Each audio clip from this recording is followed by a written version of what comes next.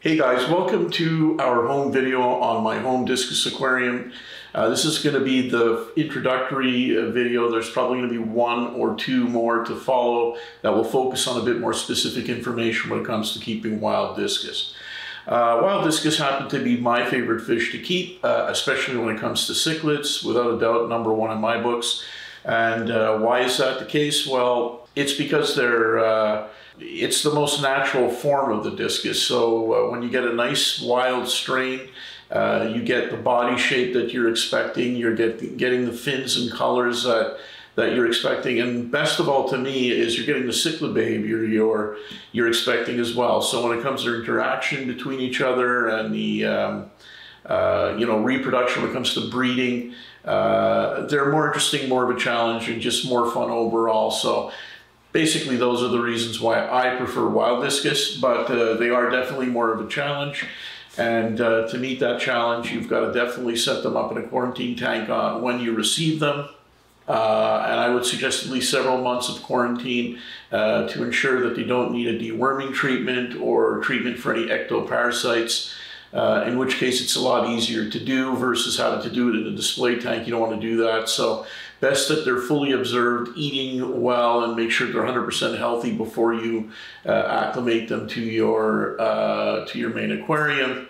And when you set up a quarantine tank, these are new arrivals. They are from the wild, so make sure it's in a quiet, out-of-the-way place. Typically you want to keep discus in at least a group of anywhere from 6 to 10, 6 to 12 individuals. And so in that case, your quarantine tank, if you're getting fish that are 6, 7 months old, definitely should be something of at least 50 to 75 gallons. We'll get into more detail in an upcoming video. Now, my setup is 130 gallons. It's a 6-foot tank, 130 US gallons. I have a couple of large hang-on filters, aquaclears, in fact, on the back. My system is very simple. I have the middle of the tank lit up with an Aquasky, Fluval LED Aquasky light, which I programmed the way I like it, and I keep the corners of the tank dim so that the fish can retire anytime they want. They can go into a more shaded area. There's more stacked up Malaysian driftwood in the corners. And the center of the tank set up more with some wood that I cured for a period of about 2 years, actually. It's apple tree wood. Works very well.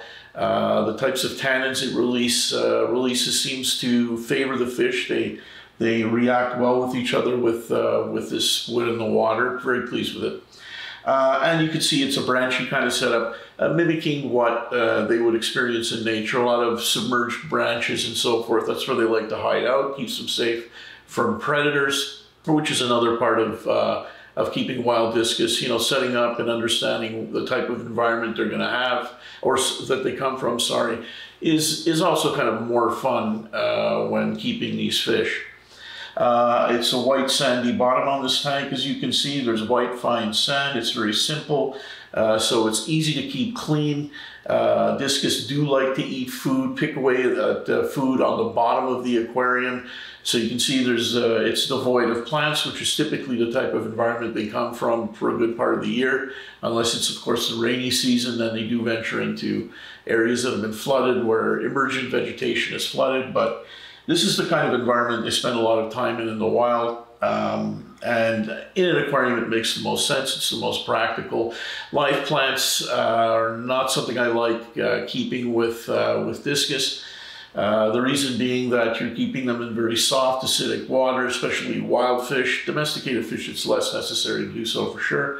But wild fish, it's a key factor, and a lot of live plants don't like those types of conditions, especially when you're keeping them at a minimum of 80 to 82 degrees Fahrenheit, 27, 28 degrees C.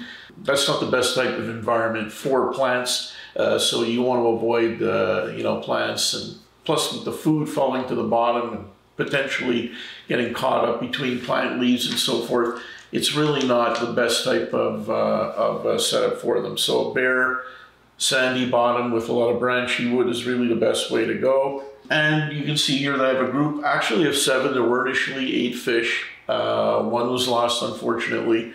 But these have been very healthy for a long time. One of them did have a disease issue. It's recovered, but it's kind of always been behind in growth. Anyways, guys, that's it for my introductory video on these wild discus that I have here. Hope you enjoyed it. Make sure to comment, like, subscribe below. If you've got any questions, please let us know. And we'll be coming at you with another 1 or 2 videos on this tank and some more information on keeping wild discus. Have a good one. Take care until the next time.